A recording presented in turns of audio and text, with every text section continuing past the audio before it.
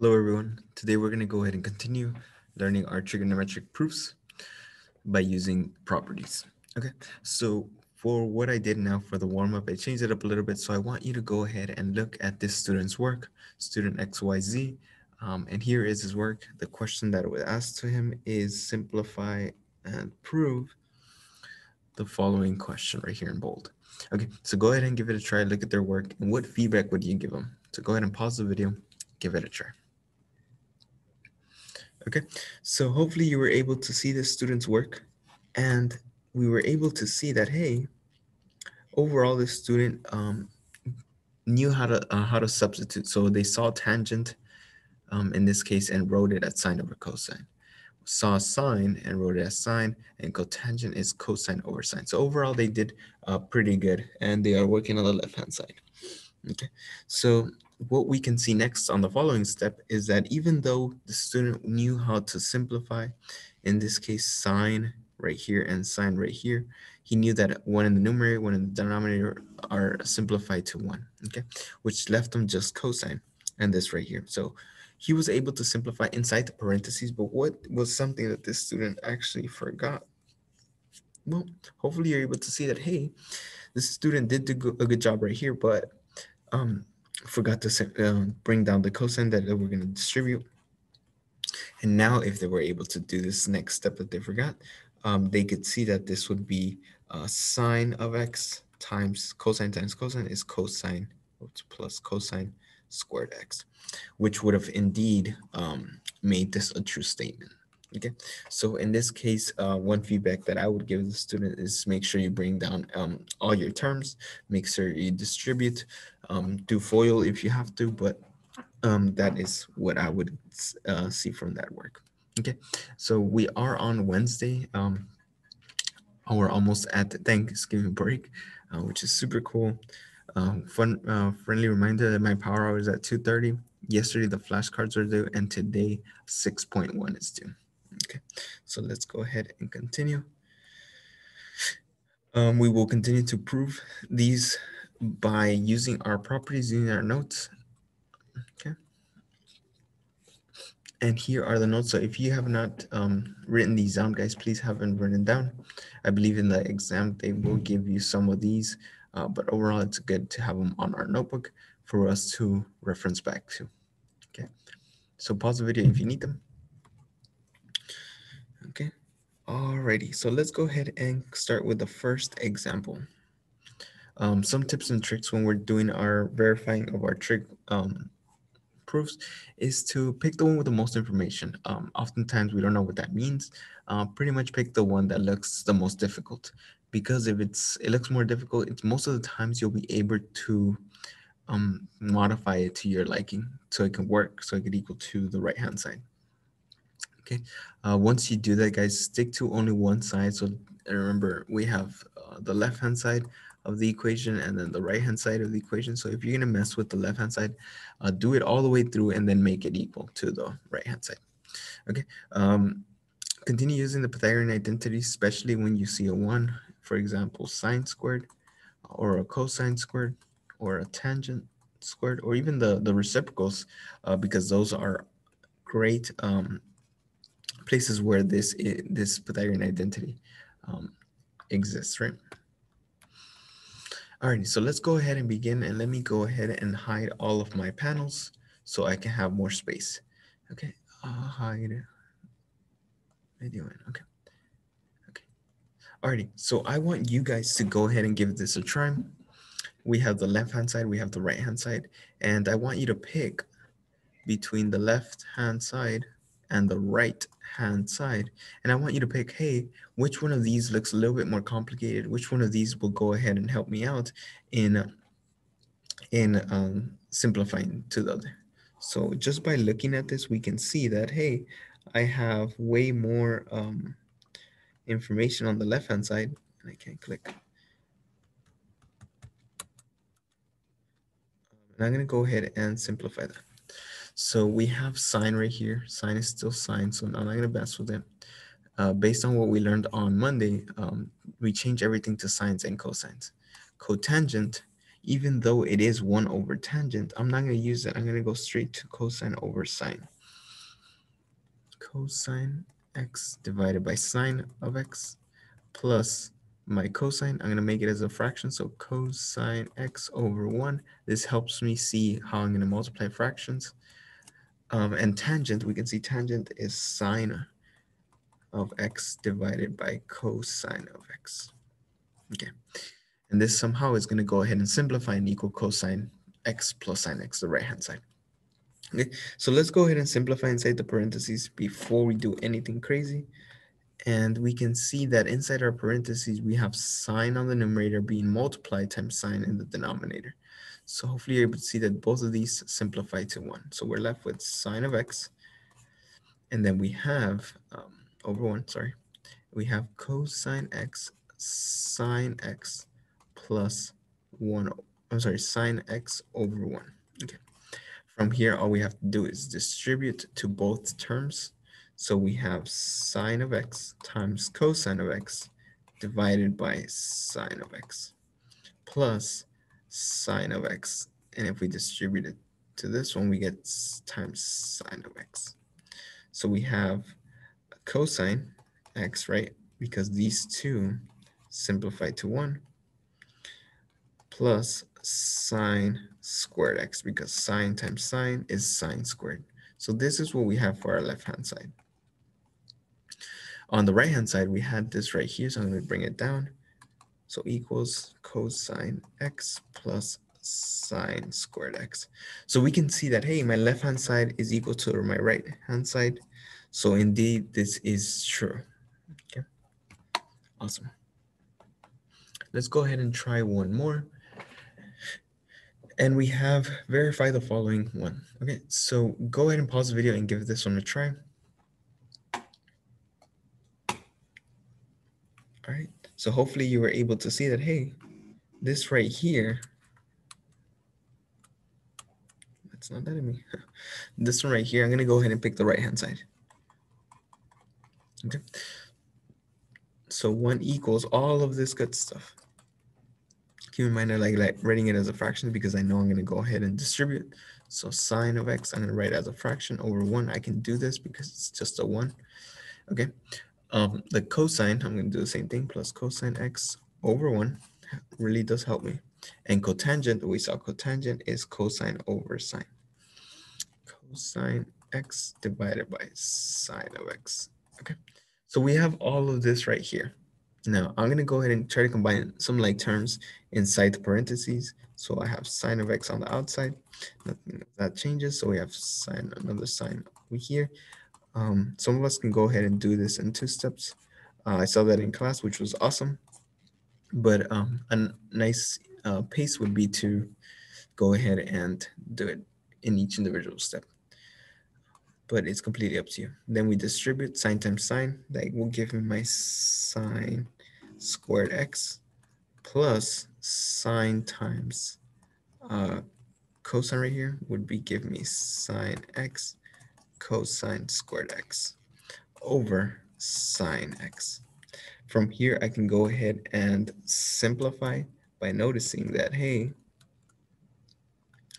I have sine, I can simplify it equal to 1. So I'm left with sine squared x plus cosine squared x. Sorry about that, I blanked out. Now I see the sine function is squared and the cosine function is squared. So what do you think would go ahead and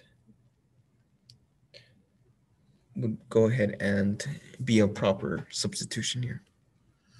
Hopefully you thought about the Pythagorean identity, specifically this one right here. Cosine squared plus sine squared equals to 1. So this right here is 1 on my left-hand side is equal to my right-hand side. Okay. So indeed, this one worked as well. I do have a math beam for us. Hopefully you guys enjoy it. I am a big fan of Marvel, so this was perfect. Awesome.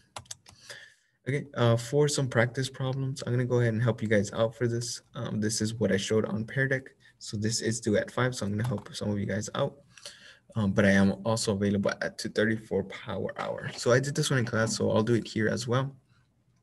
So we have cosecant squared x minus cotangent squared. Now, as much as I would want to tell you, hey, change to sines and cosines, I see here a 1 and I see squares of trig functions, the reciprocal of the trig functions, and I'm going to go ahead and rely on my Pythagorean identities.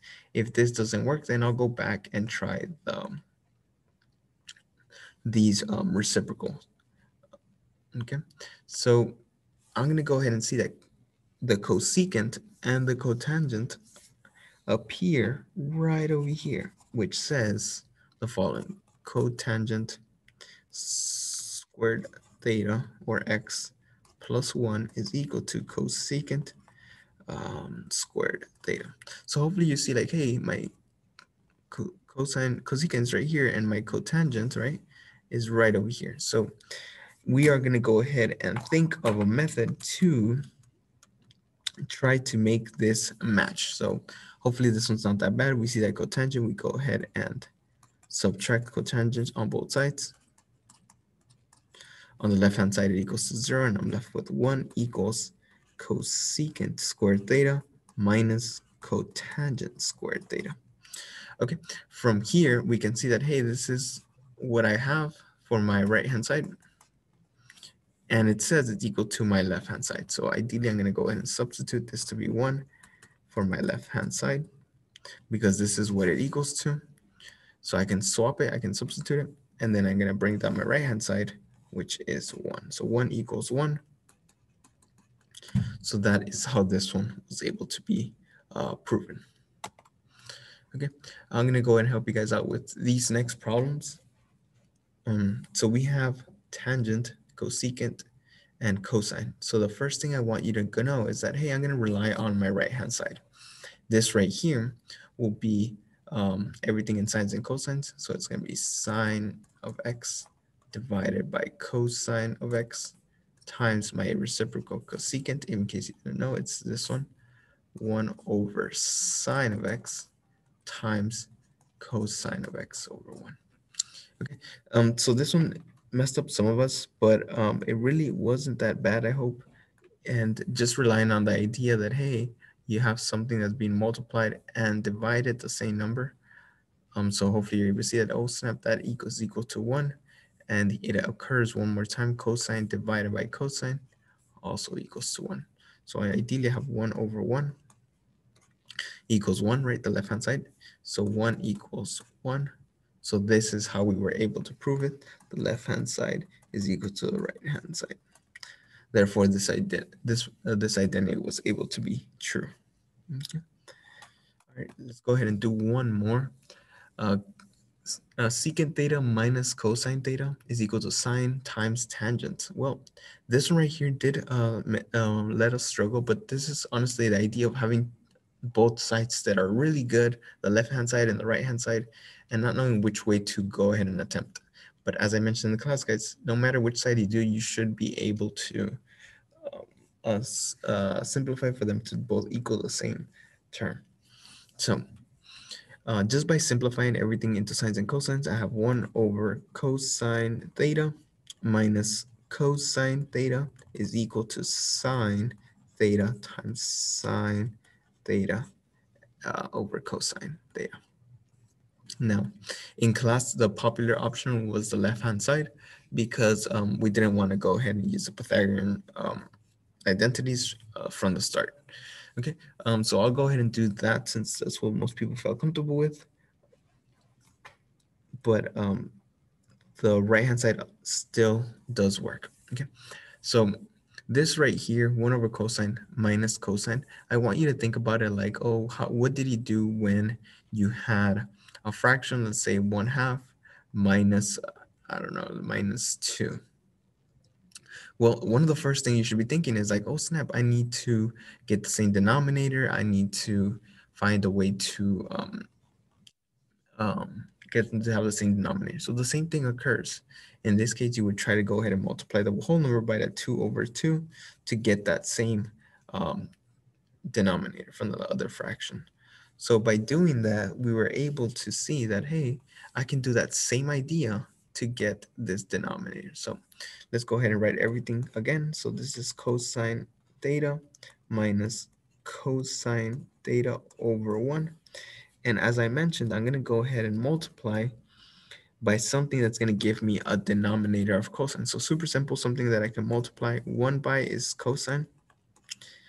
However, I can't just do that. I can only multiply by the denominator of cosine if the numerator is also the same number, because ideally you're still multiplying by the same number on top, same number on the bottom, which we know is 1. So we're multiplying by 1, right? Okie dokie. So we have 1 over cosine now, theta, minus cosine squared theta over cosine theta. So if I combine these fractions, now that I have the same denominator, I have 1 over cosine squared theta over cosine theta. Awesome possum. Well, now that I have 1 over cosine, I'm going to go ahead and try my best to simplify this. Okay, so we have 1 over cosine, we have a 1, we have a cosine squared, so hopefully you're thinking about the Pythagorean identities. Now, from here, hopefully you're able to see it. The one that best matches is the first one. That says cosine squared theta plus sine squared theta equals 1. So by moving this cosine to the right-hand side, by subtraction, I get sine squared theta is equal to 1 minus cosine squared theta. Because when I move the cosine to the right, it became a negative. So I'm left with sine squared theta over cosine theta. Well, it looks pretty dang good, but hopefully you're able to see that, hey, it's not quite what I want here. Well, keep in mind, we have sine squared, so ideally this is the same thing as saying sine theta times sine theta over cosine theta, which we can see, we can break this up into two different fractions where they would equal to my right-hand side. Okay, so this is the same thing as saying, this right here would be the same thing as saying tangent theta. So here is where we have sine theta, and I'm really sorry about how I am writing, but this right here is the left-hand side is equal to the original right-hand side. Therefore, these would be true. Okay. Hopefully this helped, guys. I know they can be a little intimidating, but with practice and with using your notes, I'm pretty sure we can go ahead and learn these fairly quickly. Okay. I also posted some additional examples in Teams that you guys can go ahead and try. Okay. As always, guys, this has been a pleasure. And if you have questions, please reach out to me. Okay. Alrighty, guys. I'll see you in the next one. Bye-bye.